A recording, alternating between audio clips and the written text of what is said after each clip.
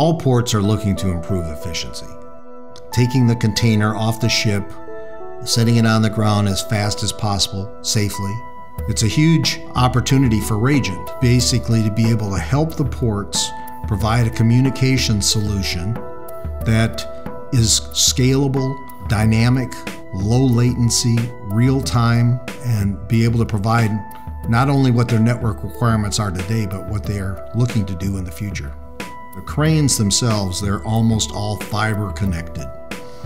Fiber connection gives you high throughput, but there are occasions where the fiber connection is lost and then your port operations either cease or stall.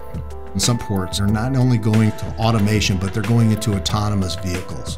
What Rajant is doing is working with some GPS providers, putting in a system where they have GPS coverage everywhere on the property so that they have precise location capability. So we're perfectly suited to be a backup for the fiber systems, but also a backup for the other automated guided vehicle systems that they're using in the ports.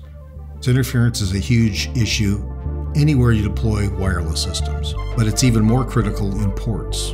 Not only do they have the interference from the competing port operators, but you also have interference from the ships that are coming in.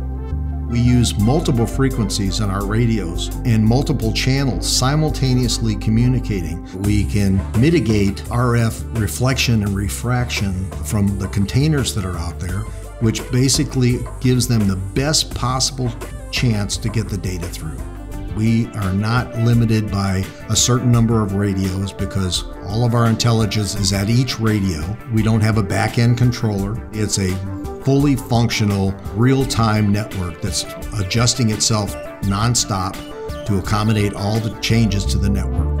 Our network is completely secure. Rajant gives the port operators a great assurance that their data is as safe or safer than it would be on a wired network.